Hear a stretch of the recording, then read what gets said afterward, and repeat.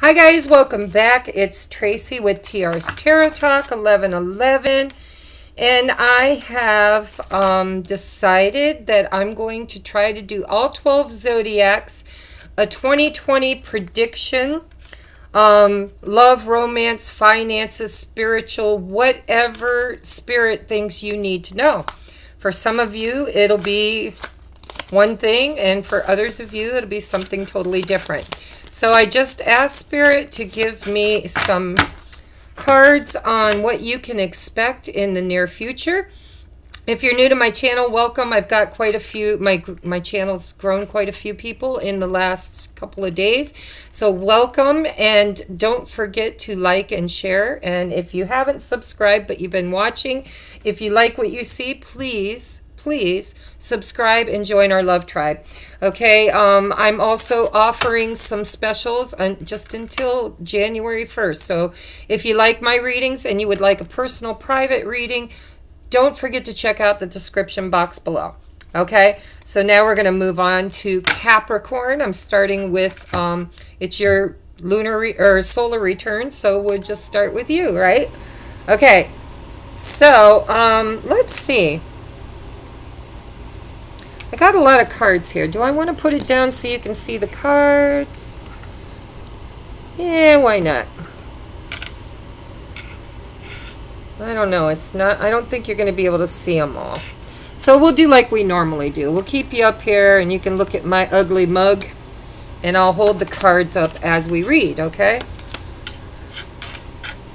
My table's not big enough. I live in a little trailer and I got a little itty bitty table, so... Alright, so let me just pop out all these cards and take a look at what we've got. If you give me just a moment.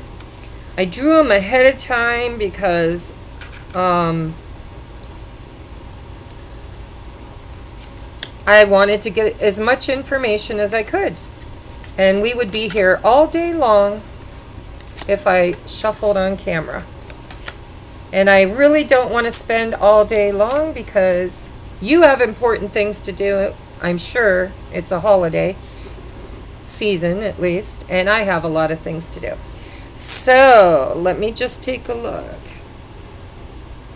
3 of Pentacles, 6 of Swords.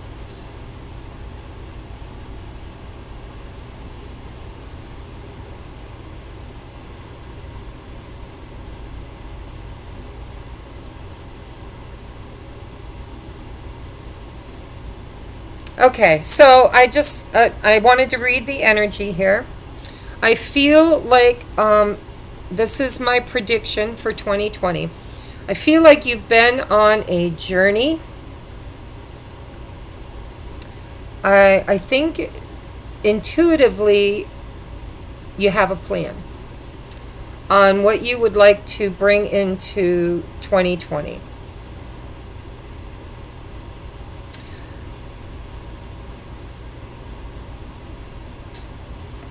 We have the 3 of Pentacles. I'm trying to decide where I want to go first.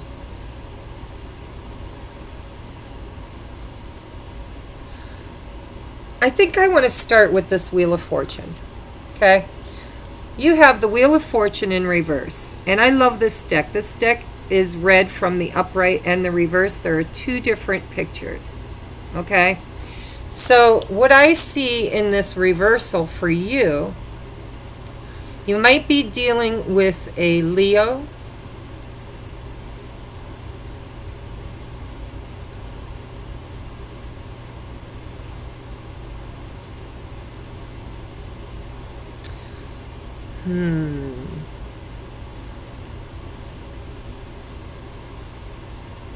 I feel like you've been stuck in some repeated cycles.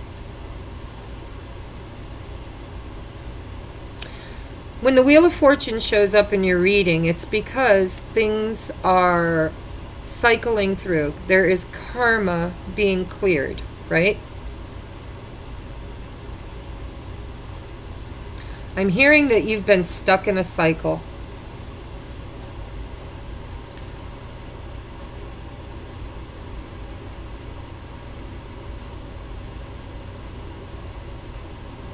You need to make some reassessments. Okay, we've got the reassessment card. I just feel like whatever it is you're trying to manifest, because we've got the Three of Pentacles here, okay? So you're working on a project, you're collaborating, you're possibly, could be about finances.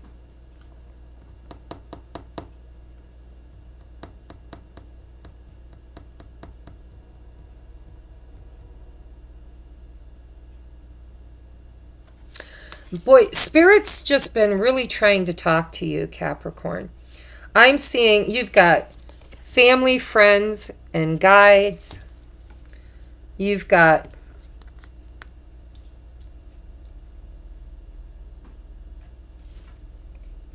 Imrama.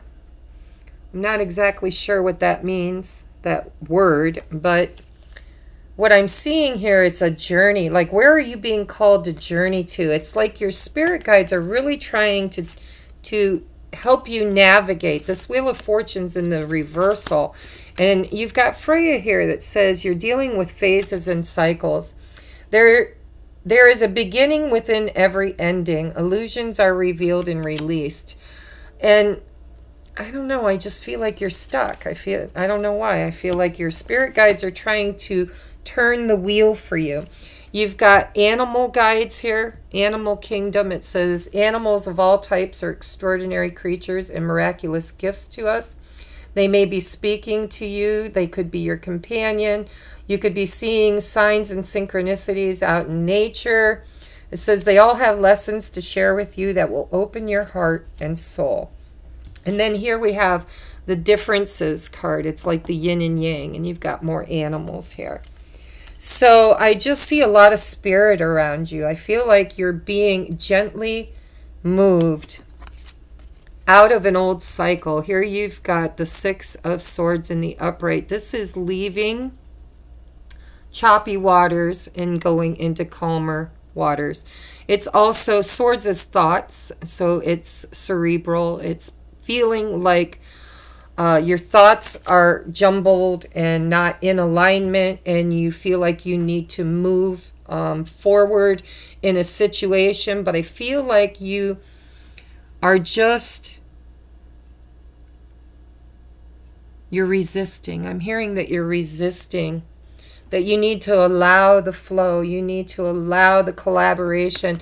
Your spirit guides, you're surrounded by friends and family and spirit guides that are trying to help you navigate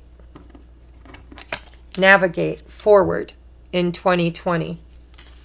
Turning your fortune around, right?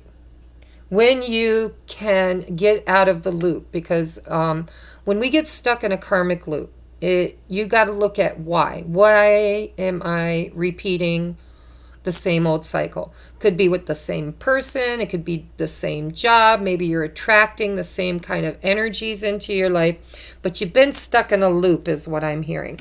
So then we've got this Healer of Thought, which is the Queen of Swords in the normal deck. It says it's time to clean up your life. Get rid of anything that clutters your space or makes you feel disorganized. And that's what I'm feeling with this, really, with the Six of Swords. Like your mind has been confused and cluttered. People who take from you but don't give back should be released as well.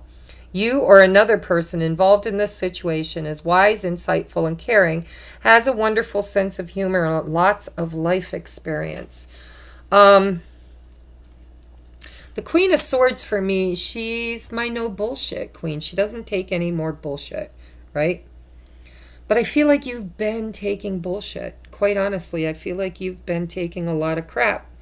You have been stuck in a karmic cycle, either in a karmic relationship or feelings of unworthiness, or everybody's is different. Okay, and I'm reading for the collective, so you've got to apply it in your life.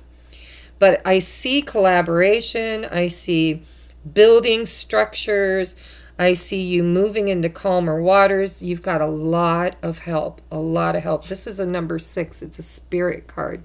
Look at how this girl is just lit up. She's walking on water, okay? So you're being inspired. She's walking in faith. If you look, her eyes are closed. Then we have this beautiful lotus flower in unfoldment. Unfoldment. See, the lotus flower is all about enlightenment. It's reaching for the light. The lotus seed is down way under the water in the muddy, murky, dark, and the flower. And if you've ever seen one, their stem is super long, and it grows and grows and reaches to the surface to get to the light. And up here you've got this beautiful sunshine. See, so it's like your way is being shown in 2020. You're going to be reaching for the light. And you are divinely guided that there are some things in your life that need to change. They need to be excised. You need to take your sword. There are people, places, things, situations that are not serving you, and you need to have healthy boundaries.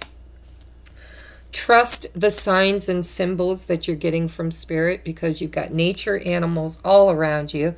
Here you've got Freya. She says that you're, in a phase or in a cycle. Call upon Freya. If you, believe in that, you can pray to her. Ask her for guidance. She's got Spirit right here on her shoulder. There's another animal totem. Maybe you see ravens or crows a lot.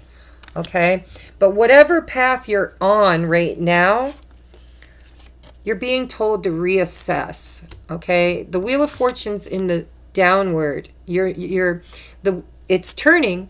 You're being given all the guidance that you need to turn the wheel in the upright, but it's going to be a process. 2020 is going to be all about you learning about yourself, learning about why you allow certain people to treat you certain ways, why maybe if you're single and you're in the dating thing and you keep attracting the wrong kind of person into your life. They all treat you poorly or not good enough, or they ghost you. They're phases and cycles, okay? And usually it starts within us. Whatever's going on inside of you is the mirror that you need to be looking at to be reaching for the light, okay? Because you've got a lot of help here. You're going to get there, guys. I'm telling you, you're going to get there. So I want, what do I want? I don't know why I didn't draw for anybody else. Maybe I will. But I want some angel answers, because I want to know what it is the angels are trying to help you with. Okay, what are they trying to help you with? Seeing work for some of you. I'm seeing finances. Oh, improving health. For some of you, you need to eat better. You need to work out. I'm hearing body, mind, spirit. Some of you guys have really been working on your spiritual side, your mind. What are you trying to create? Where are you being called to create is what I'm hearing. Because you've got this, where are you being called to journey to? And then the Three of Pentacles, that's creation, right? It's building. Okay, so improving health. I want one more. Take action. Yeah, you've got all kinds of support here. I'm just telling you, you got angels, you got guides, you've got spirit animals. So I want to say that in 2020, you are going to be journeying. You're going to be learning more about how to take care of your body, your mind, and your spirit. You're reaching for the light. You're divinely guided. You might even be traveling, because the Six of Swords can be a travel card. The Wheel of Fortune being in the downward or reversal, I'm not worried about that, because just the fact that it's on the table means that it's moving. It's not stagnant. It's not stuck. Okay? And all you need to do is reassess. Reassess. Okay? Go within yourself. Did I look at the bottom of the deck for you? Ooh, King of Cups. In the reverse, though. I'm hearing healing. Healing. Emotional, physical. Body, mind, and soul is what I'm hearing. That there's a healing that is happening and occurring for you in 2020. And this is what you're going to be working on. You're going to be working on listening to your spirit guides, taking action, movement. Okay, that's Six of Swords. You're going to think it through and you're going to move forward. That will cause this Wheel of Fortune to move in the upright. You might be clearing old karma too, because you are kind of stuck in a cycle. Okay, with the Healer of Thought, there's that word healing again, right? So you need to be looking at eating healthy, drinking lots of water, getting a little exercise. You don't have to go overboard, but you could take a walk, go out in nature. You're being given signs and synchronicities to get you on your path. I really wanted to know what the path was, and none of these cards are telling me. And sometimes that's purposeful. Sometimes it's spirit just not wanting you to really, they don't want to tell you everything. They want you to figure it out, right? But I'm going to just take a look. Can you tell me, Spirit, what area in Capricorn's reading, what area needs to be healed and worked on? Boundaries. All right, got it. That's what it is, guys. Trusting your intuition. We've got the High Priestess on the bottom. And stand your ground, Seven of Pentacles. See, this Queen of Swords is all about healthy boundaries. Not over giving. You know, maybe you're one of those people like I am, where you just give and you give and you give and you fill everybody else's cup, but you forget to accept, to receive, to allow others to give back. That could be that Three of Pentacles too. It's collaborating. It's allowing other people to help. It's not doing something individually on your own. It's allowing other people to collaborate and help you. But you have to have healthy boundaries. So you got to quit being the one that gives and gives and gives, and you've got to be willing to open your heart chakra and receive, because you had the King of Cups in reverse, which is kind of being closed off to your emotions. And stand your ground is healthy boundaries. It's like, know who you are, know what you want, and don't let anybody take that away from you, and stop allowing people into your life that do not serve your highest and best life. Your question for 2020 that I want you to ask yourself with every person that comes into your life, with every decision you have to make, with every situation that you struggle in, I want you to ask yourself, does this support the life that I am trying to build for myself? Does this support the highest and best life that I am trying to create in 2020 for myself?